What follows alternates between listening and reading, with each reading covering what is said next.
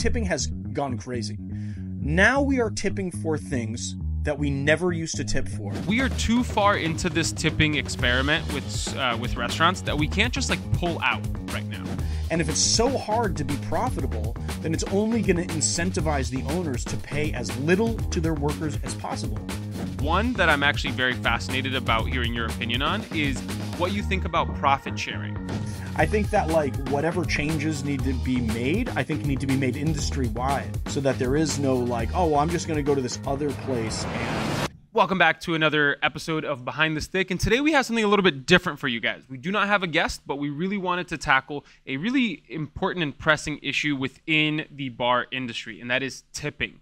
We talked about the origins of tipping, the implications of tipping, whether we think it's a good idea, it's a bad idea, and really got into a lot of the nuance about tipping culture in America. And we even try to provide some alternative solutions at the end. If you're enjoying this episode, leave us your comments down below wherever it is that you are consuming this content. We would love to hear your thoughts, especially on this topic, because I think that this is the kind of thing that requires a lot of voices to be heard on it. But I think we had an incredible discussion today, and enough rambling for me. Let's get right into it.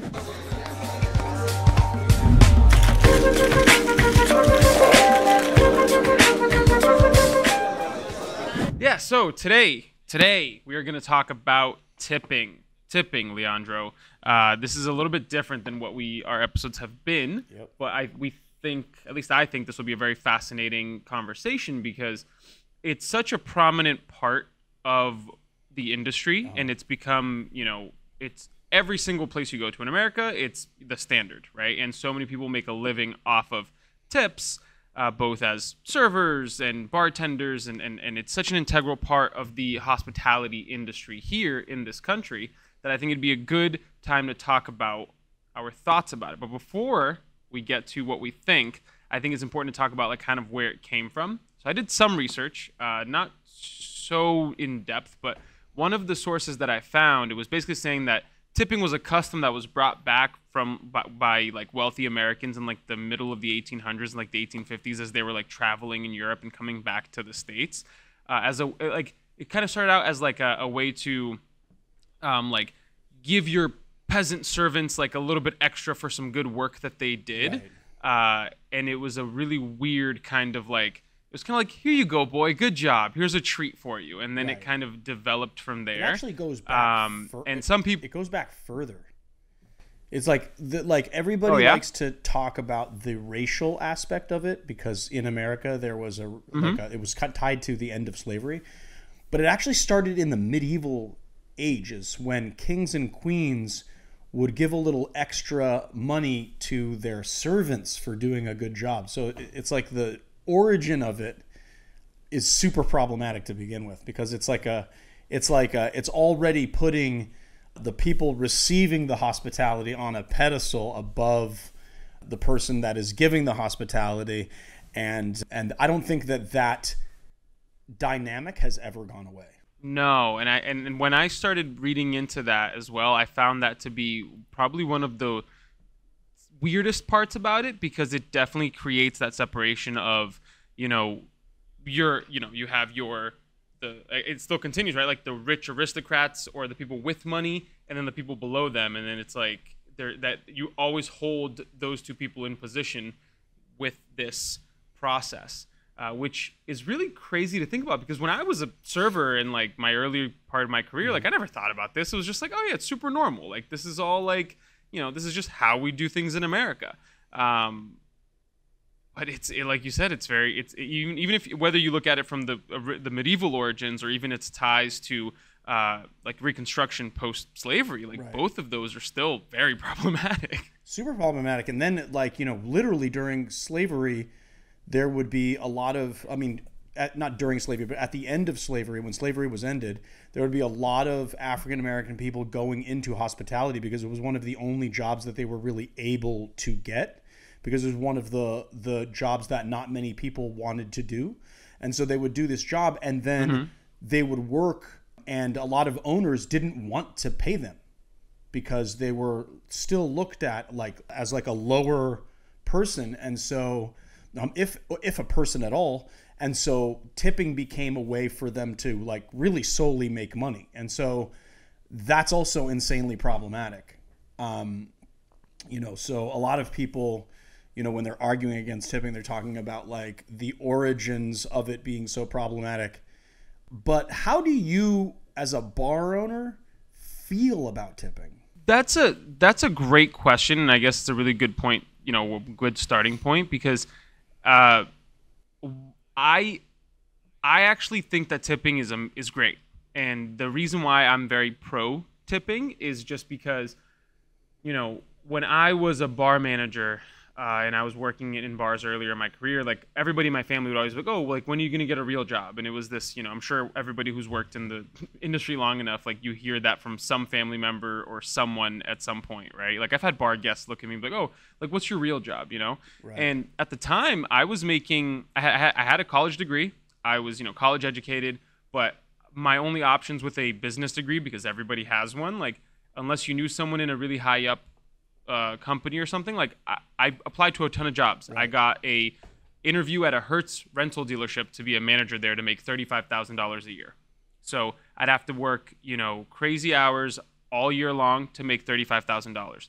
Or which is what I ended up doing, was continuing bartending, and just I made 3 times that in a year. Right. And so that wouldn't be possible without tipping. So this is maybe, I'm answering this more as like a back when I was a bartender kind of thing, not even as a bar owner quite yet. But I mean, I think that's an important aspect to begin with, because I don't think, while I can see it being problematic in the sense of like, obviously there's a separation of class, right? And I feel like I've felt it, especially working in, you know, I worked in a in a pretty affluent city nearby. You know, you're from Cambridge, so I don't know if you're like, you know, Wellesley. Oh yeah. So Wellesley, very affluent.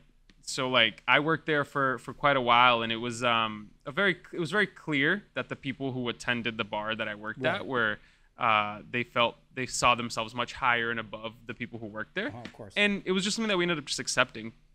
But at the same time, the tips was what allowed me to actually make this a living, because, you know, federally, I'm pretty sure that minimum wage for tipped workers is still $3.36. I know in Massachusetts it's now. It's a state law. Those are state laws. So in California, right? So I'm saying that there's a minimum. Yeah, no, but yeah, there's a minimum, which I think actually they're doing away with in. I believe that Massachusetts is doing away with it, and I actually.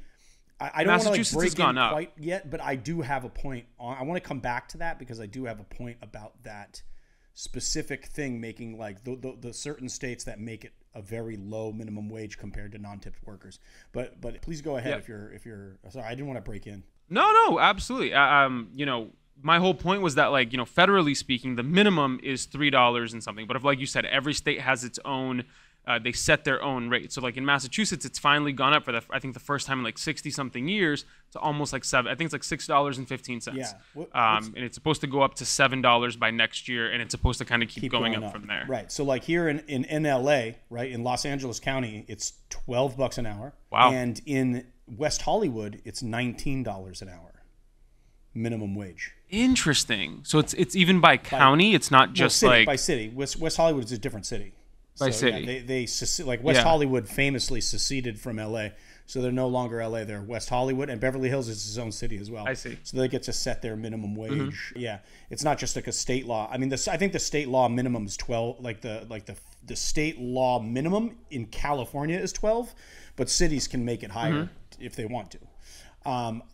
This is awesome too, because I'm completely like I also worked for tips for a very long time, and I'm completely against tipping. Yep. And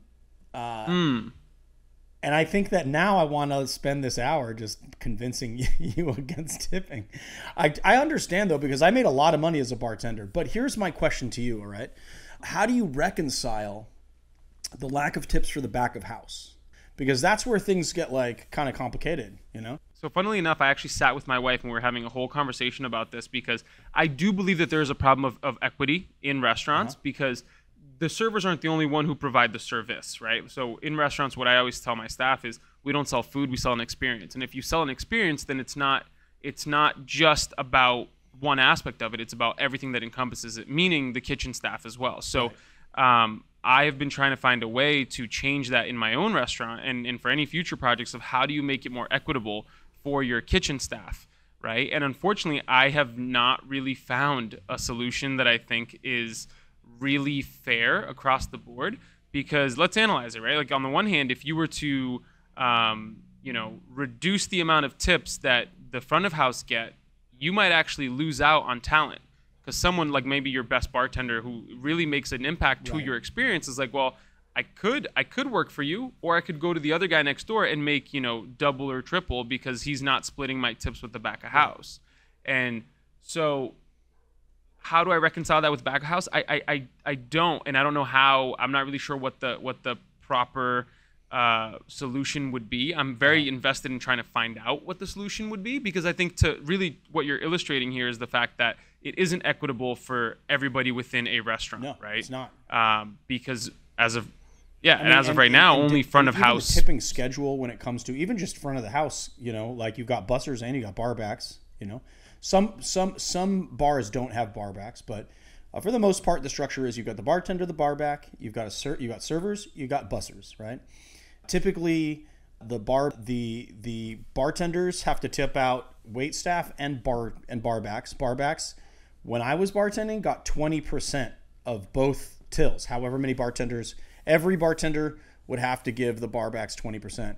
But if there's 2 barbacks on staff, that means they're only getting 20% from one bartender, the other barback's getting 20%. Or if there's only one barback, then they're getting 20% off each till. Then you've got, I can't remember what it was. I think it was like 15%, 12 to 15% for the waiters, but I think it was like 12 to 15% of service tickets, I believe. They only took a service tip, and then they have to tip out their bussers. And I feel like barbacks and bussers do so much hard work that 20% even is a slap in the face. I even used to give them 30%, and I thought that it was too low. So that's like a very, and then they always say, well, the barback is the entry level position to becoming a bartender, and you eat crap for a while, you eat your crud, you pay your dues, and then you're rewarded with being a bartender. But I've also had many barbacks that had absolutely no aspirations to be a bartender, whether they made money or not. And so for those people, that's not a really good incentive, right? But I'm going to lay out a few points of why they just want to be paid a fair wage. Problematic, having nothing to do with legacies of slavery, which I think that in the bar world and in the cocktail world, even when we're talking about history of cocktails, we really turn a blind eye and not mention the kind of legacy of slavery that kind of runs through this country and all of our history, but which is problematic and should be talked about more. But it's hard. It's almost impossible, like you said, to make it like completely egalitarian, right, between all of the positions, and then there are people that lose out, right? B, it creates a atmosphere. It creates a relationship, not an atmosphere. That's the wrong word. It creates a relationship between the customer and the server or bartender that puts the bartender on a lower tier, because you are then working for your tip. And so therefore it gives an incentive to customers to be problematic, to be irrational, to be not logical, and to basically think that they can do whatever they want because they're holding your tip hostage, right, until the end of their, and they can really demand some pretty outlandish things, right? I also think, and this is where I hope this doesn't piss you off, but I also think that it's a really sly way for bar owners, all right, to not have to pay their staff a living wage. So you say, oh, well, I can pay you $4 an hour or whatever the minimum wage is because you get these tips. And the thing is that type of thinking basically says, without saying it out loud, that this job is a subservient job that people do while they're trying to do more interesting and important things in their lives. And It's basically saying, without saying it out loud, that this is a subservient job that doesn't deserve to get paid as much as a lawyer or a doctor or more important positions. And so therefore, we're not going to pay you what you think you're worth or what you are worth. Even though you're an integral part of my restaurant, we're going to pay you, but we're going to pay you low because you get tips so that we can limit the amount of money you can make, which I think is also super problematic. It is, and you're spot on, because it does create that. I think that, and even within certain restaurants that I've worked in, another aspect of this that I don't think we even touched upon yet is like, in any business, you have a team and you need people to work together. You need people to be, all kind of rowing in the same direction, and you need everybody kind of be on the same page, right? Like if your restaurant and bar's idea is to make sure that you're providing a certain type of service, then you need everybody kind of on the same, singing from the same hymn sheet. You need everybody to kind of be on the same page. If you have people making, only working for tips and only individual tips, you're not, like, I've worked in places and there's no teamwork. Everybody is, I'm going to do my side work, I'm going to do my work, I'm going to tend to my guests, and I'm done. Like, I'm not doing anything else. So, and that's it. So to combat that, in my restaurant, we pool tips. So the bartenders pool, servers on the floor pool. So that way, everybody's tips is part of, it's everybody's tip. It means that it means that maybe you can give stellar service to one person and maybe you'd miss out on like a huge tip, but it also means that on like super slow days when maybe you would get no tips, at least you're not going to leave empty-handed. Do you do like a point system? So like if someone gets cut early, there's like a point system so that like this many person gets this point, but they left at 8, so they get this many points, and then you divvy it up that way? We do it by hours worked. Okay. So we pool throughout hours worked. So then I will take the entire pool, divide it by however many total hours worked by everybody, and then we'll get a tip per hour amount, and then multiply the hours worked by everybody by that amount. And then that way it's at least fair. Right. And like someone who, like, if you like, we're open on lunches for Saturdays. Some days they're super busy, some days they're dead, right? Because not everybody wants to really go out to lunch, right? So it's just a way of making sure that, like, I have to staff that day, right? I have to staff that shift. And if people think that they're going to make, $20, they're not going to come to work. So we pooled the whole day as a way of like and people rotate who works the lunch shift, because in that way it's just more fair to everybody across the board. And the thing is, it works for me because we have a small staff. So we only have, I think at this point I have 4 servers, and one of whom is an assistant manager to my manager. I have 2 bartenders, and that's it. So it's like a small crew, and it actually works out. 2 bartenders, of course, and that you, isn't, or just 2 bartenders, including you? 2 bartenders. I fill in when necessary. I'll cover shifts if I have to. I'm usually here, but most of the time I have the 2 bartenders and then 4 on the floor.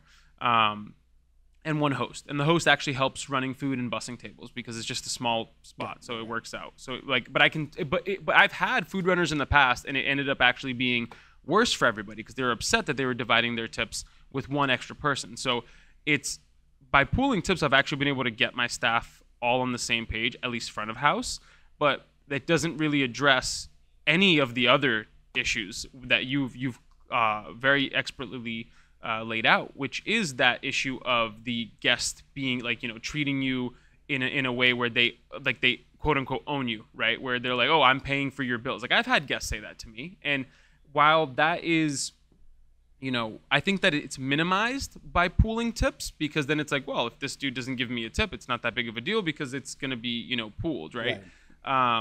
But of course, someone could look at this and go, there's also a negative to it, because you have some people on staff who can just coast by because they don't have to work so hard, right? So, but then I think that's when management needs to then step in and go, oh, you're not pulling your weight, you're out, right? Which is we've had to do. We've had that problem too, where people aren't pulling their weight. And if you're getting your own tips, right? If you're keeping your own tips, then like out of your till, then it incentivizes you to pull your weight. Although I think at Kohl's, what we did is we pooled tips from the bar. Like the entire restaurant didn't pool. The bar pooled and the servers pooled. But what's crazy is that in California, it is completely illegal for a restaurant or bar to manipulate tips at all or have anything to do with them. unless the staff agrees to it, right? Because the problem with restaurant, like pooling tips and then you taking your tips and turning it into a manager, is that nobody knows how much tips were made through that day. And there's a lot of managers out there that will just skim a couple $100 off the top for the week before the tip out goes out. And then they put the tip on your check and taxes are taken out, and it's almost impossible, if not impossible, to correctly calculate how much money was brought in. And so there's like a theft problem. You know, it's vulnerable to theft, which does happen quite a 100%. Bit in the bar industry. So it's also problematic. So like at Kohl's, we pooled our tips for the shift, and then we counted out our tips. We put our tills back to, you know, whatever the till started at, took our tips and then split it and tipped everyone out that like per shift, so that like management had absolutely nothing to do with the tips at all. Yeah.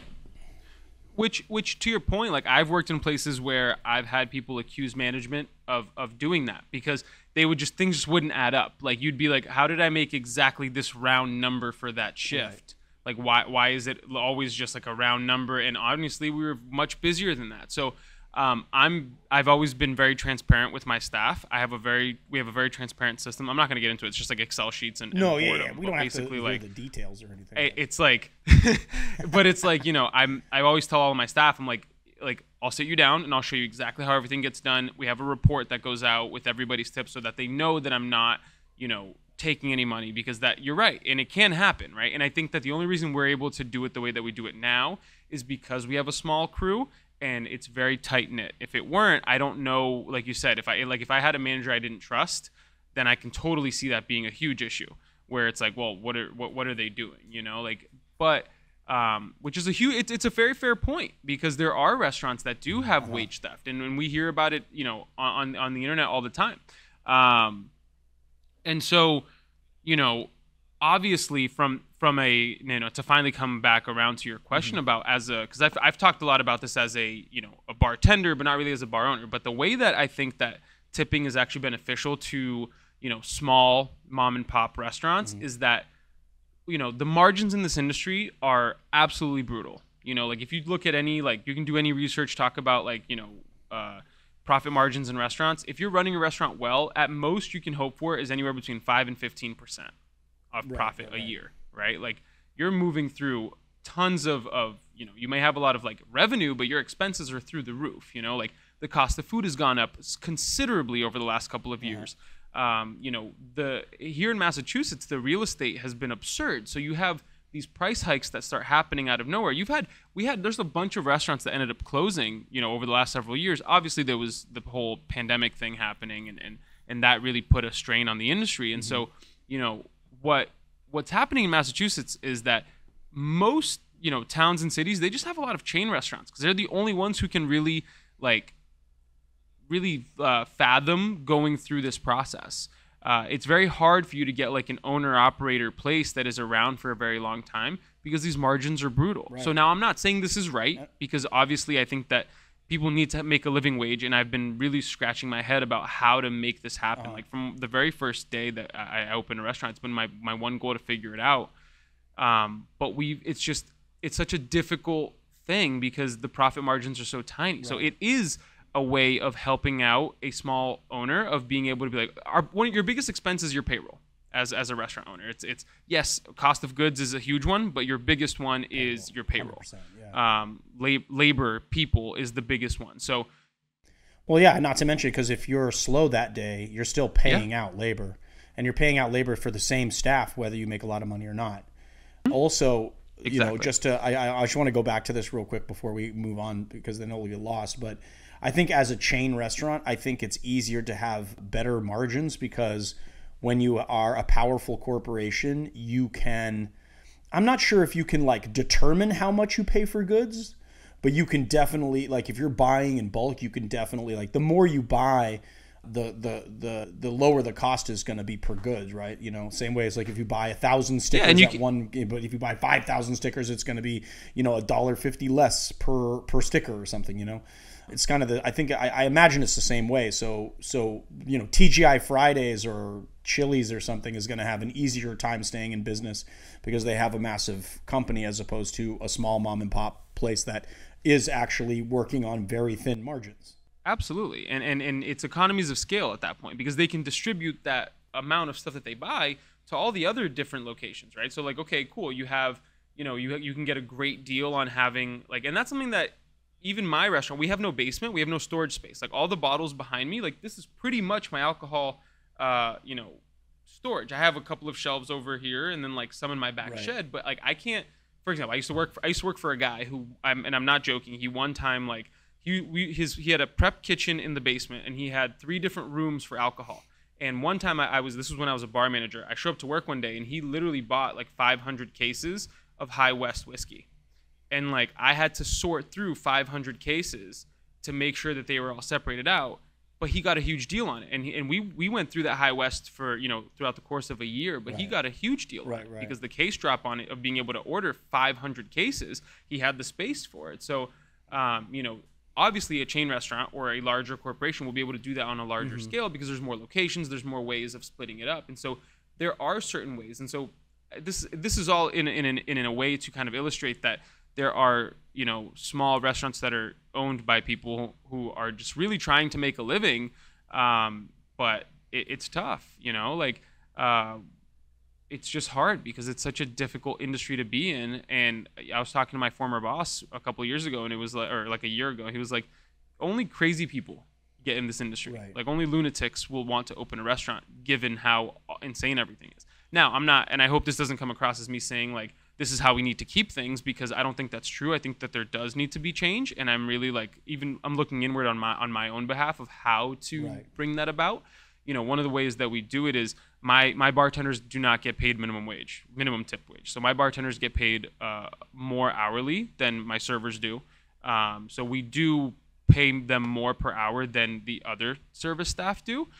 Because I do want to make them at least be like, hey, it's not, I wish I could pay you more, but this is kind of where I'm maxed out, where any of this makes sense.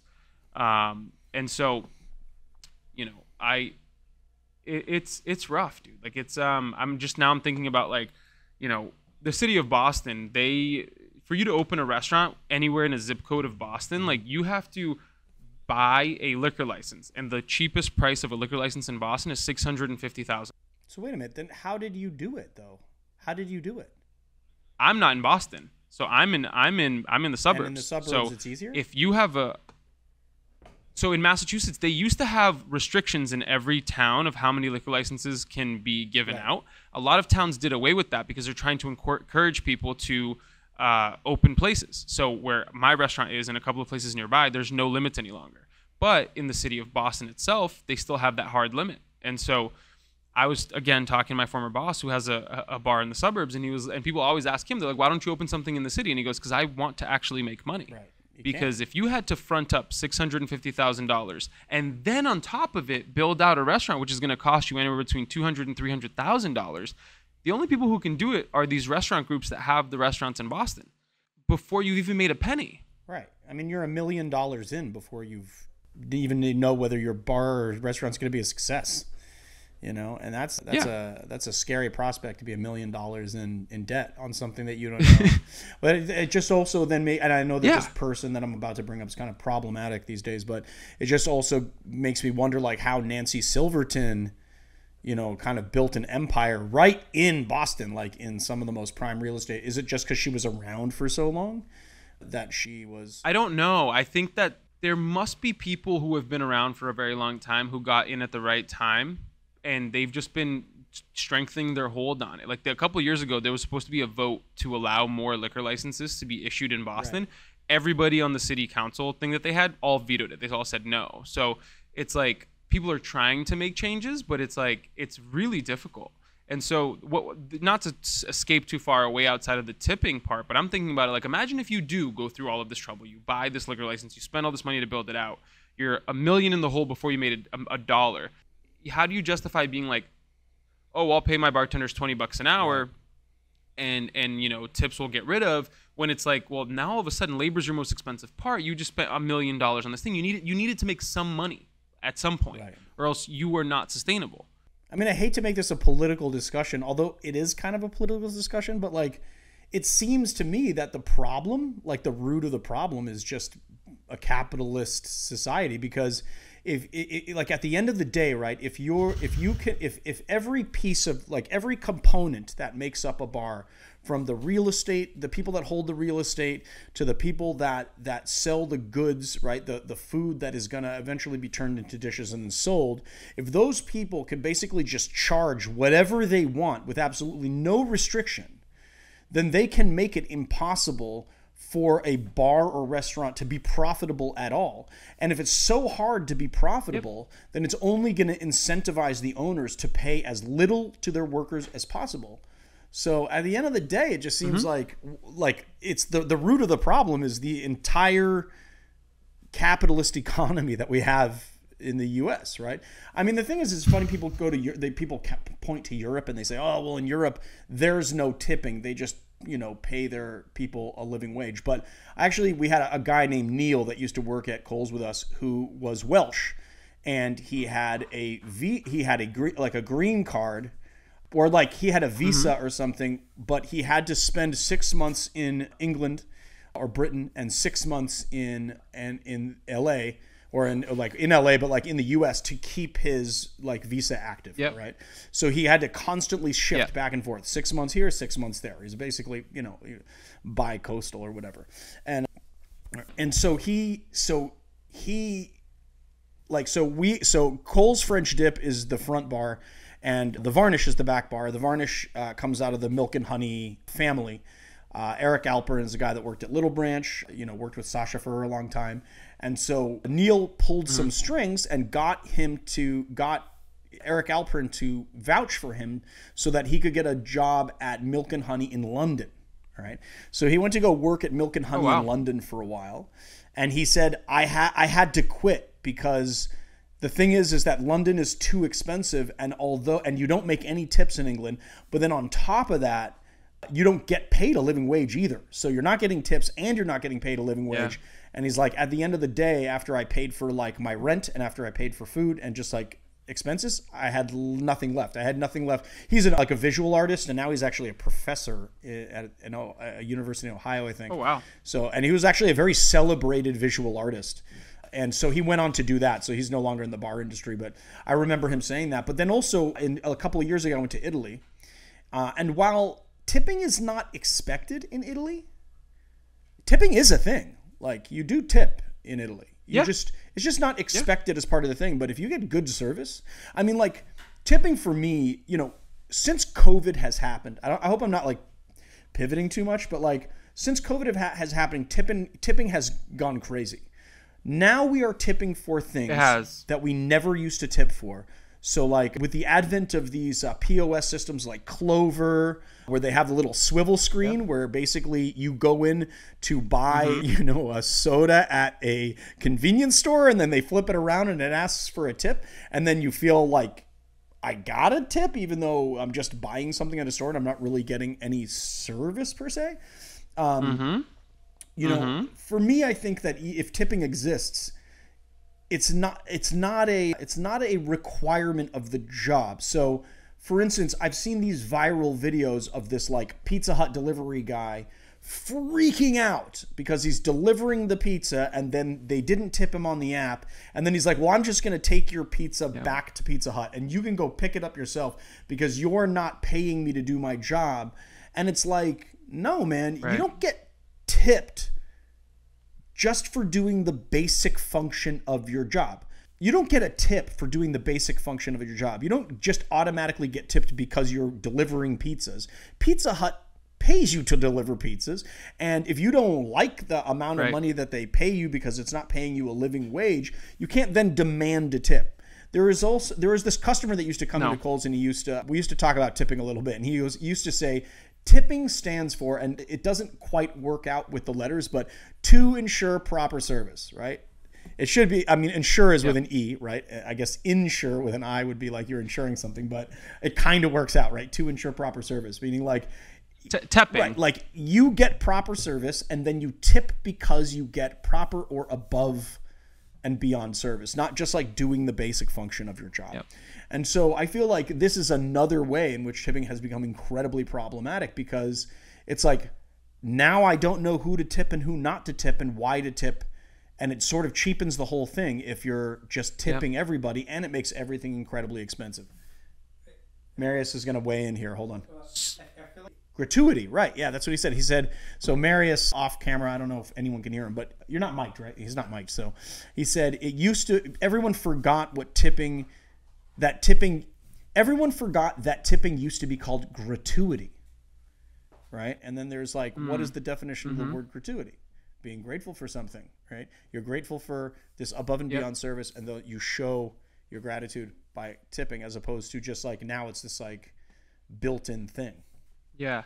I mean, I think that what you were describing there about how tipping is now starting to infiltrate other aspects of life is really problematic in and of itself, because I think that actually poses a threat to the service industry the way that it currently exists. Because I think that through everything that we've outlined, we've shown that it's not as clear cut as, hey, pay your staff a living wage, because it isn't. I wish it were. I really, really 100%. Do. I wish it were. And if you guys think I just sound like a salty owner of a business, then I'm sorry. But it's the truth is that it's like we are too far into this tipping experiment with restaurants that we can't just like pull out right now.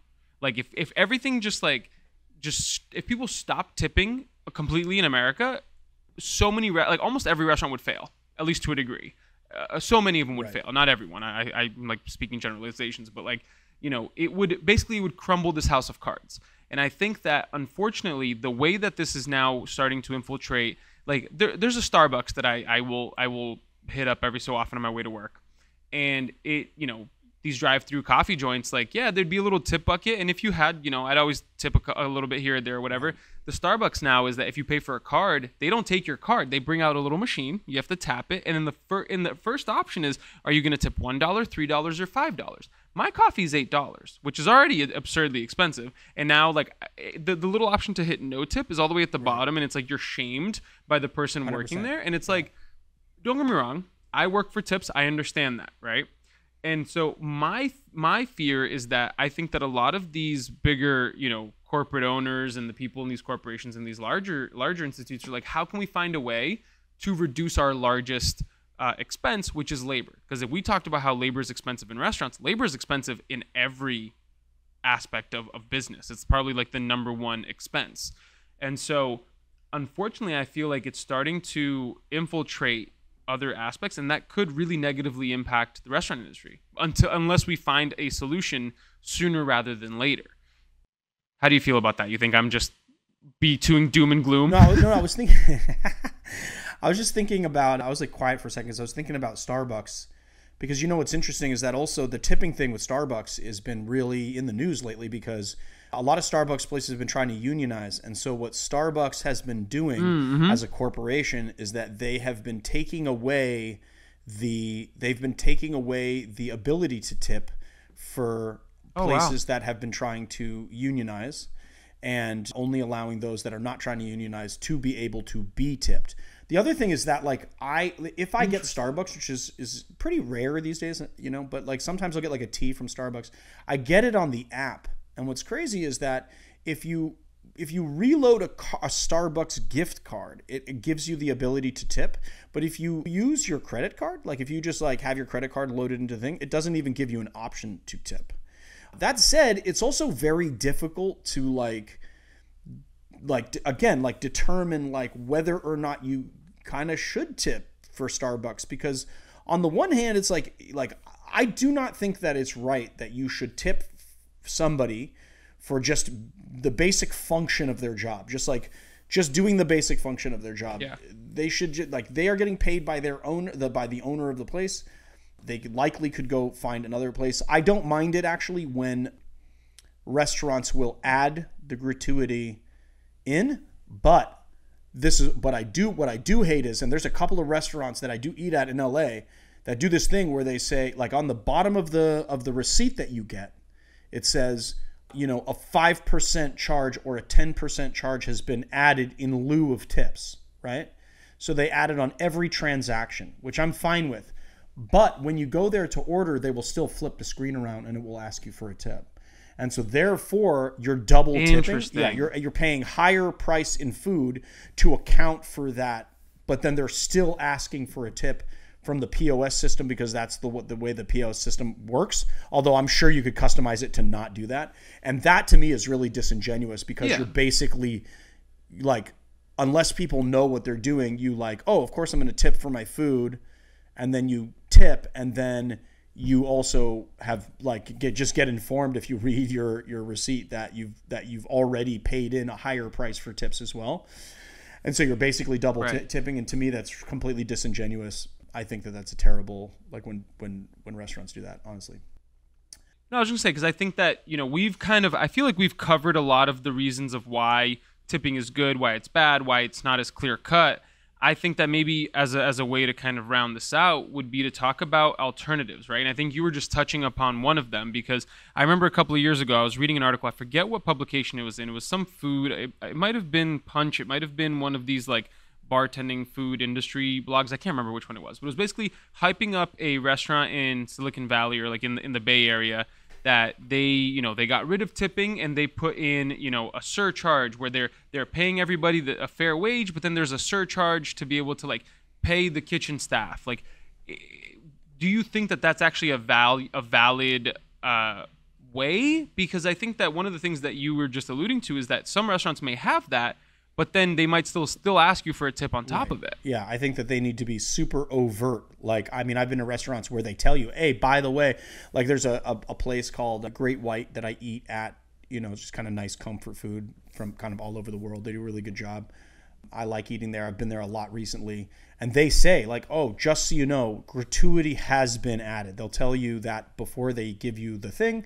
And then if you want to add, you know, we usually tip on top anyway. Like, I usually tip like 30% on top of the gratuity that has been added. You know, we've been going there for like, I don't know, my daughter's birthday and with large parties. And they've been like super on the spot. They gave us like a private room and everything. And so, of course, I want to tip higher. And usually, if I get good service, like there's no limit to how I have been known to tip 50% sometimes if I get really good service, right? Because I've been in the service industry 100%. And I think that, you know, I think that when I want to reward good service, right? Because then, I don't know, for me, tipping, this is what I've always told people. Like, for me, tipping is like buying insurance, right? Like, you go to your favorite spot and you take care of the people that are there.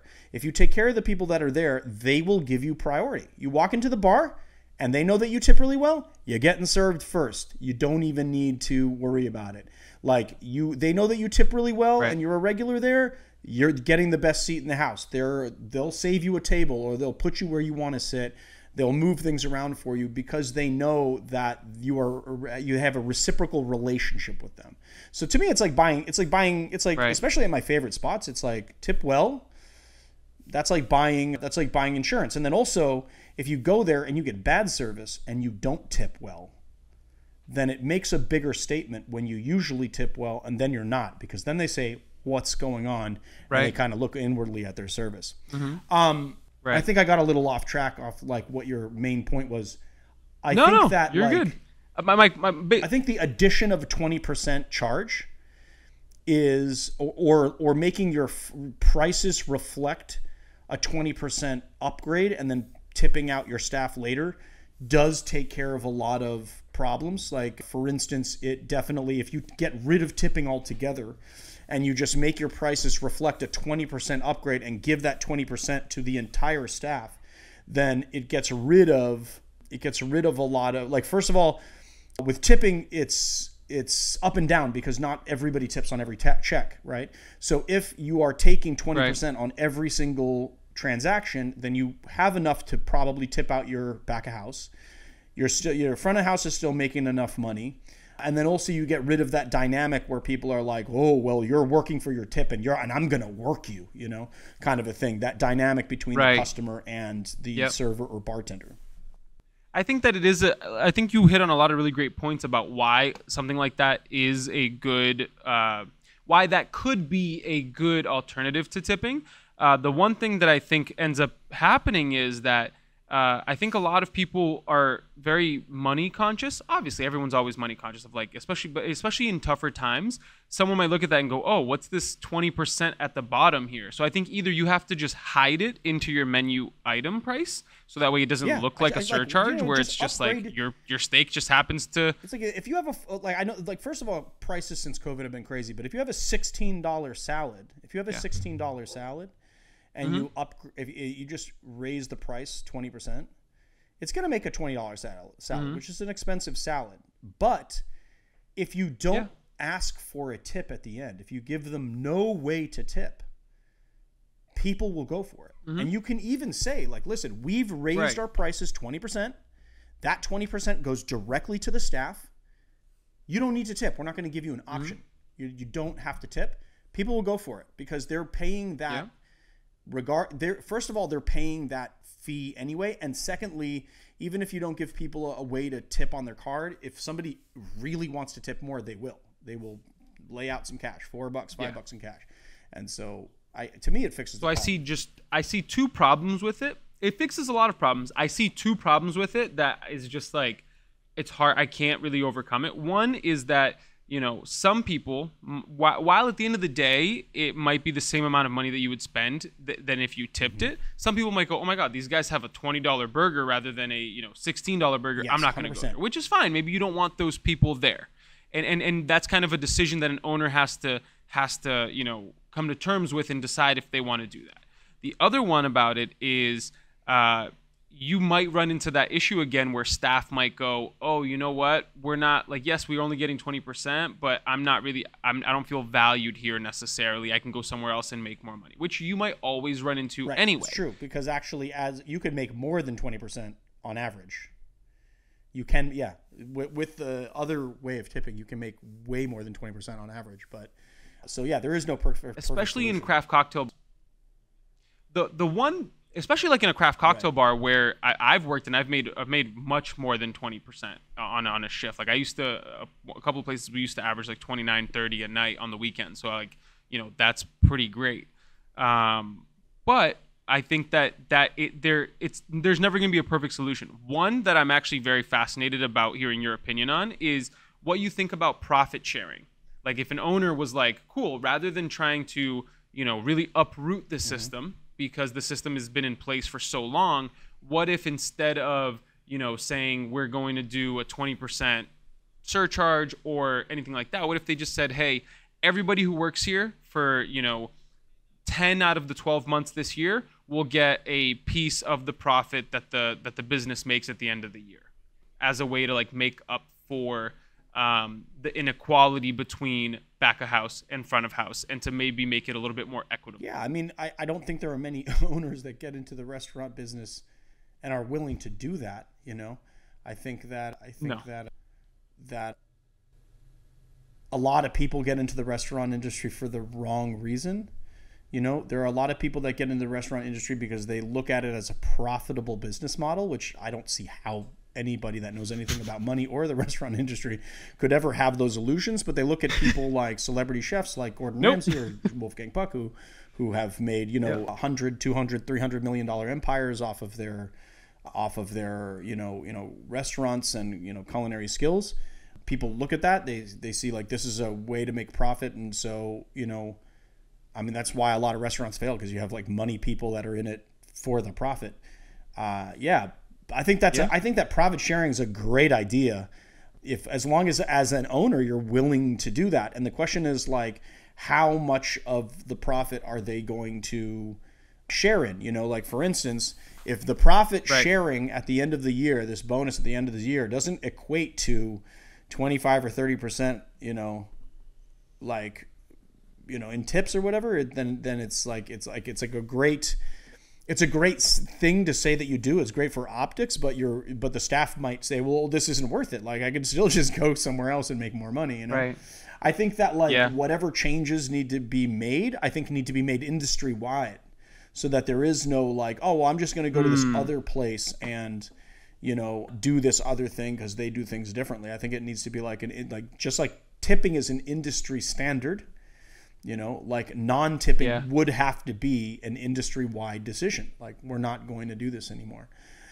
But the problem with that is that Right. the people who get tipped do not want to see the end of the tipping thing.